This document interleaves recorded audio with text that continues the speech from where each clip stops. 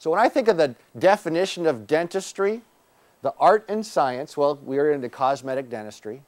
The science, pathology, decay, perio disease, the art and science of the alveolar structures. Get the perio guys and oral surgeons into the definition here.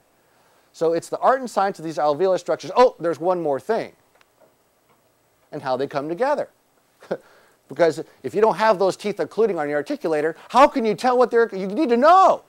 So it's the art and science of alveolar structures and how they come together.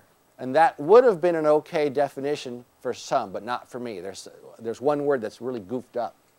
If you're doing a full arch wax up on this, you better have that incisal guide pin. Because if it's a hot day and your air conditioner doesn't work and that pin's not there, it's a big mush job. How much force will those teeth accept as you drop that thing? Hardly any if your pin's long enough. You don't care. You're always protected against that. You never have to worry about breaking your wax up. You just set the pin.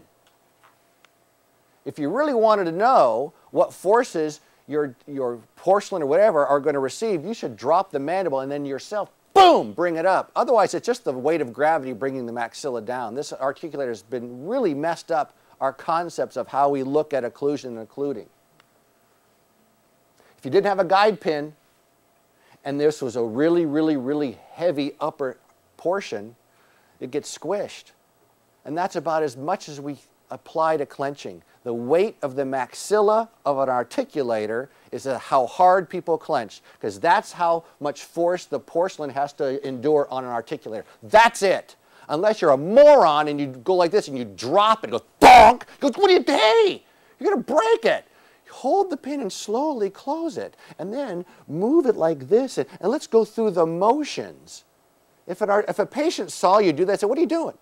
Well, watch this. See how I hold the guide pin, and we're going to close, and I'm going to go like this. See how these canines are rising? The patient says, that's, who is that? Is that me? Here, give me the articulate. He'd hold the articulate, they take the bond, they go, watch this.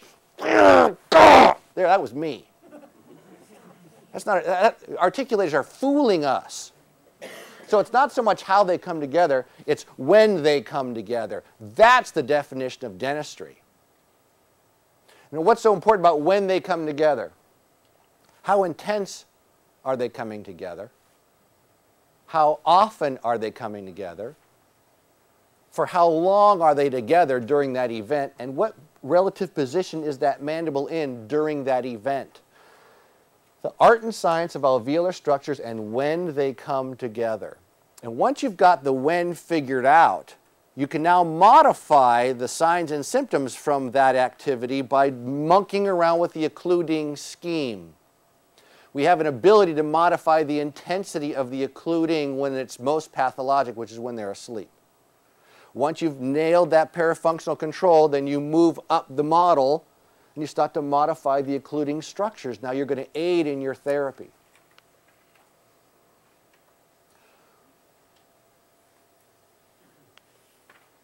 We're going to learn about some code words all along this weekend. The TM Da Vinci code. The number one term, if it's the only code word that you break, it'll be occlusion. Every time you hear that word, change it. The code word really is occluding. Does he have a class 1 occlusion? I mean, when he's occluding, are his jaws in a class 1 relationship? Oh, he's got a class 2 occlusion. No, no, no, no. You mean when he's clenching, his jaws are in a class 2 relationship. Does it matter if he's not clenching or grinding? No, he just got goofy looking teeth. How does he feel? He feels fine. So every time you hear the word occlusion, change it to occluding.